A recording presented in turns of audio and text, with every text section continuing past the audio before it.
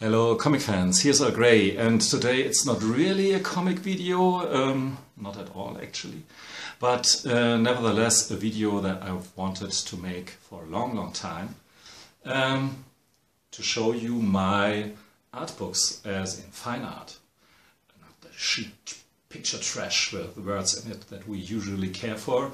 No, it's a real high art on a pedestal.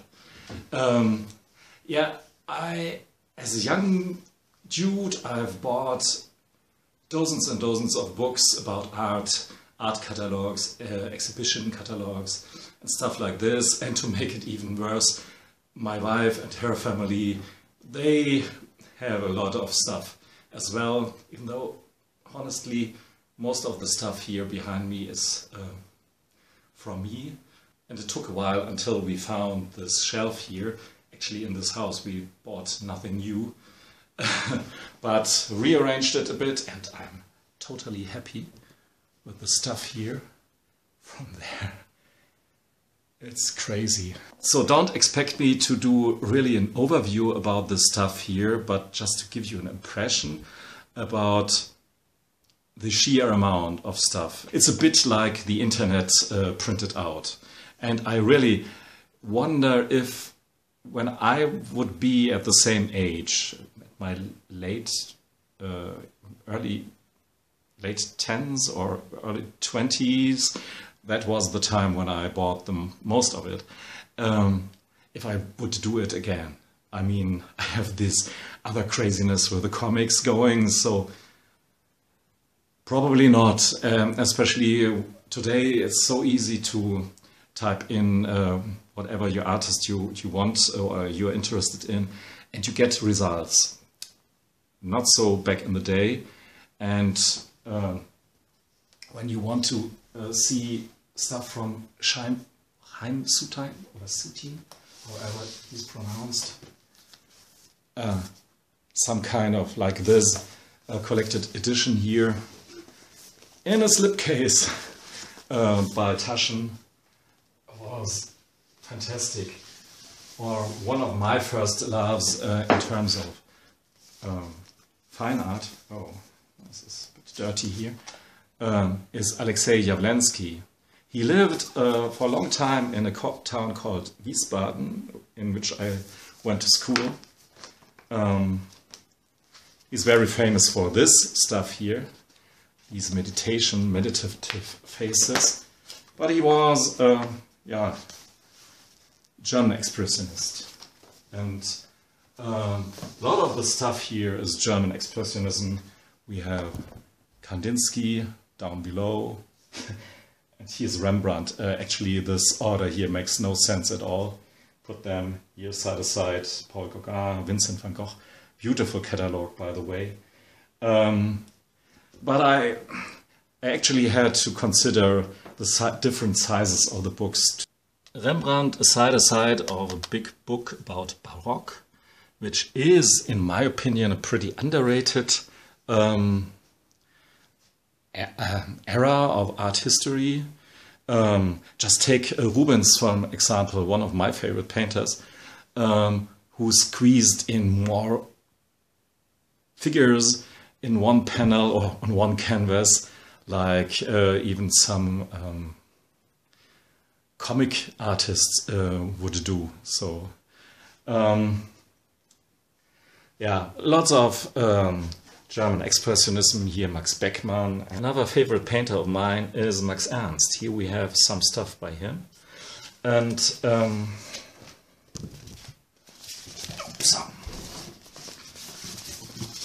he did comics or sequential narrations made out of these prints, these etchings, and he collaged them. Here you can see it on the left side, I guess, pretty well. So the surrealist trick to put different stuff that actually never had belonged together on one plane or into one picture. So this method here works pretty well and effectively. Another guy who actually did a comic, you wouldn't think so, was Pablo Picasso. And this thing here I have to clean a bit. Dream and Lies by Franco, or from Franco, of Franco, the Spanish dictator in Spain. Spanish dictator in Spain, yeah. And here you can see a series of etchings, and it's a comic. Something to explore in a later video, I guess. À la bonne heure. And the whole work process of Picasso, for me, it's like serial storytelling in a very modern way, like you maybe will find in these anthologies like now. But now I'm looking for my Pablo Picasso complete. Where's the complete? Okay, here you can see a bit more stuff. Paul Klee, lots of stuff from Paul Klee, or about Paul Klee, because I really love him. He's more than this kitschy, nice kindergarten decoration. Really more worth to his art, by far. And here we have Pablo Picasso. And when you see, let's take part 2 here. It's a 2-part book by Taschen, which is actually, it's funny because Taschen in German means pocket, but Taschen since a long time. This here came out. I don't know when, I guess I bought it when it came out. 1991. So since a long time they produce books like this, and they are nothing like pocket books. But yeah, what I wanted to show you is this serial storytelling that eludes you when you visit a museum and see just one picture by Picasso. And this is maybe an example here, how you can see it here actually on almost every double page, how he painted pictures in a series and changed slightly his perspective and his subject, here, Guernica on the cover. So I think there's some serial aspect to his work. In case if you have asked yourself, what are these books on top of the shelf here? These are Kunstforum. It's a magazine in book size or book format that I subscribed to for a long time, as you can see. I stopped subscribing to them because I had comics to read. But seriously, I read a lot of the stuff here. They have really surreal, strange subjects here, for an example.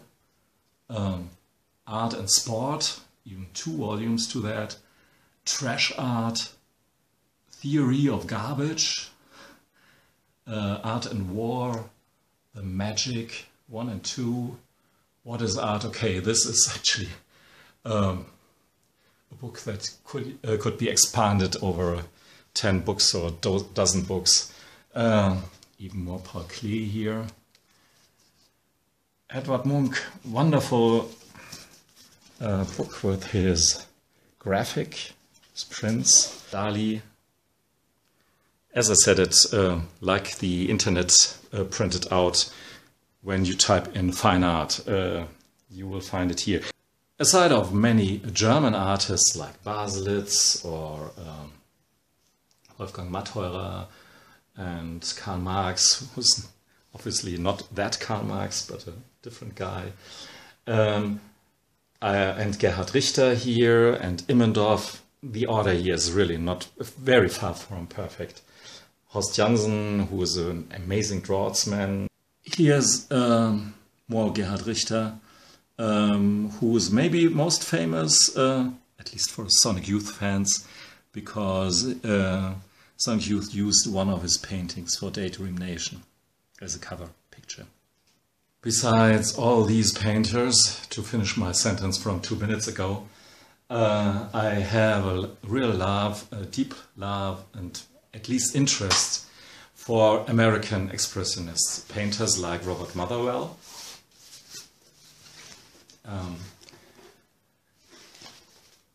another of my favorite painters actually, along with a lesser known, but in my book, in my opinion, a fantastic painter who bridges in a very elegant and logic way the gap between realistic expressionism and abstract expressionism.